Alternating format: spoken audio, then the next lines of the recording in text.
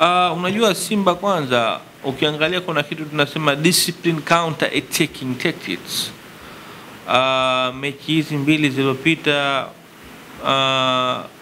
nafikiri kidogo hawakuwa vizuri sana, na team movement pattern ilikuwa bado haiko vizuri. Attacking team movement ilikuwa bado haiko vizuri, hata attacking movement ideas bado kuna tatizo, na pressing organization of the team bado kuna matatizo. Attacking organization bado kuna matatizo. Attacking pattern play bado kuna matatizo, na attacking play in the middle and final third bado kuna matatizo, na movement pattern in the middle and attacking third bado kuna matatizo, na kama kwamba attacking pattern of play na matatizo, na team blocking ya passing, shooting, movement, counter attacking. Simba bado wana matatizo.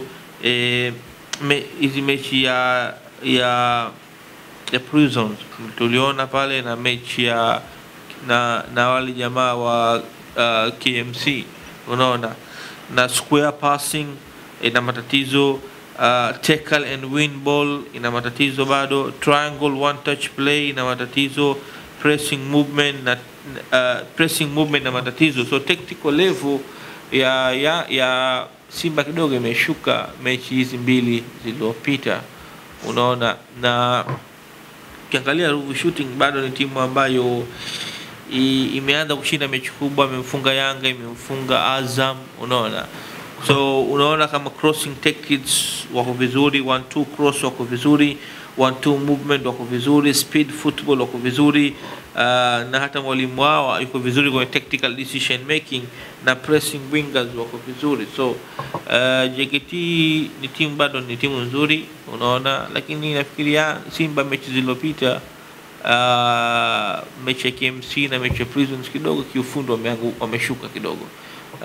Tactical level kidogo imeshuka, na maana kwamba discipline counter attacking tactics, team movement pattern, attacking team movement, na attacking movement ideas, na attacking pattern play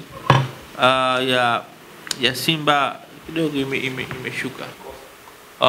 Brazil wachezaji wazuri, yule beki yuko vizuri, umeona. Hata ukiangalia discipline defending yake yuko vizuri, unaona, na ukimwangalia pia defensive play yuko vizuri, unaona, na huyu katikati yuko vizuri sana kwenye midfield heading, midfield support, unaona, midfield defending yuko vizuri, na huyu striker kwangu mimi yuko vizuri, kwa sababu mara nyingine kama nilivyokuambia inachukua time kuadapt kwenye tactical football ya mwalimu, na inachukua time pia kuadapt kwenye philosophy ya football ya mwalimu, unaona.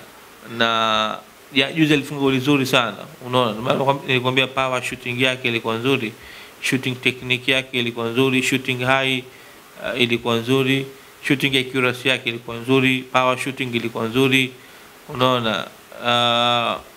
Nilikuwa karibu na box, so kidogo shooting box pia ilikuwa nzuri. So kama nilikwambia mara nyingine wapeni muda wachezaji, msifanye haraka. Lazima ukumbuke pia mashabiki wa Simba na Yanga wanataka matokeo.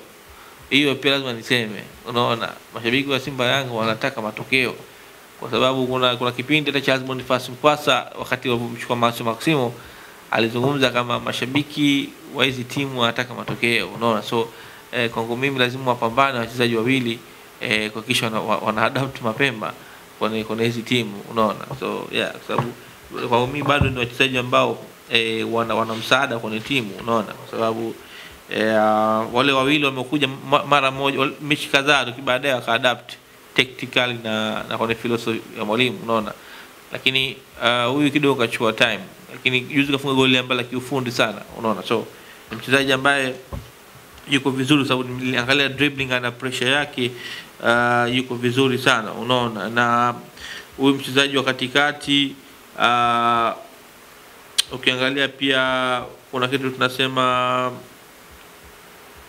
tactical play yake yuko vizuri, umenipata. So hata hata passing build up yuko vizuri, umenipata. Na mara yani tuwape time, unaona, mchezaji wa striker, kwa sababu huyu wa katikati yuko vizuri sana, ndio kama midfield support yake yuko vizuri, hata kama ana defend lakini attacking focus yake yuko vizuri, umenipata. Na ukiangalia jumping power yake yuko vizuri, umenipata. Na hata kama anakaba, lakini bado ni mchezaji ambaye ana passing decision nzuri, umenipata. Ana passing confidence nzuri, ana passing speed nzuri, unaona. So mara nyingine wapeni time wachezaji. Coaching performance kidogo ya Simba imeshuka, na tactical level pia imeshuka, na coaching and taking pia imeshuka, na tactical coaching pia imeshuka, tactical instruction pia imeshuka, na hata tactical decision making imeshuka. Kwa maana Simba wameishia kwa tactical solutions, kutafuta tactical solutions. So lakini kwangu mimi, kama mimi ningekuwa Simba, president wa Simba, ningempa muda tu, kwa sababu ni mtu ambaye kawapa mafanikio Simba, unaona. Mara nyingine pia ni maamuzi ya kibinadamu tu, unaona, na fikra zetu, unaona. So kwangu mimi ningempa muda tu, yeah.